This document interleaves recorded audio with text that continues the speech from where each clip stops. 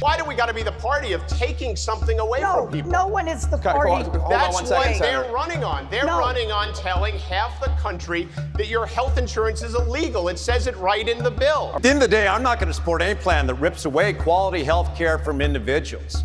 This is an example of wish list economics. So I think Democrats win when we run on real solutions, not impossible promises. When we run on things that are workable, not fairy tale economics. I get a little bit tired of Democrats afraid of big ideas. Republicans are not afraid of big ideas.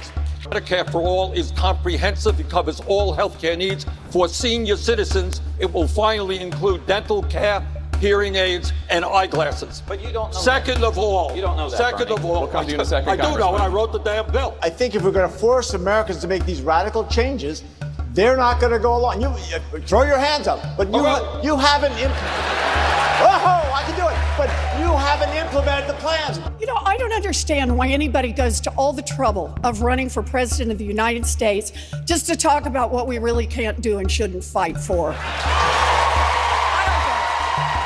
We are the Democrats. We are not about trying to take away health care from anyone.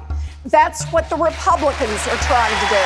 And we should stop using Republican talking points in order to talk with each other about how to best provide that health care.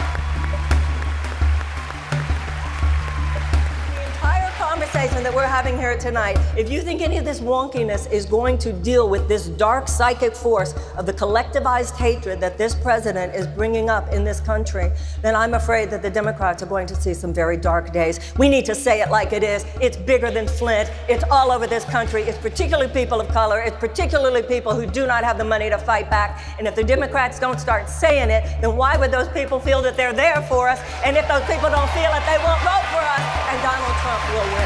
Thank you very much. And if you were watching this at home and you are a Republican member of Congress, consider the fact that when the sun sets on your career and they are writing your story of all the good and bad things you did in your life, the thing you will be remembered for is whether in this moment with this president you found the courage to stand up to him or you continue to put party over country. Thank you, Mayor. Senator Sanders.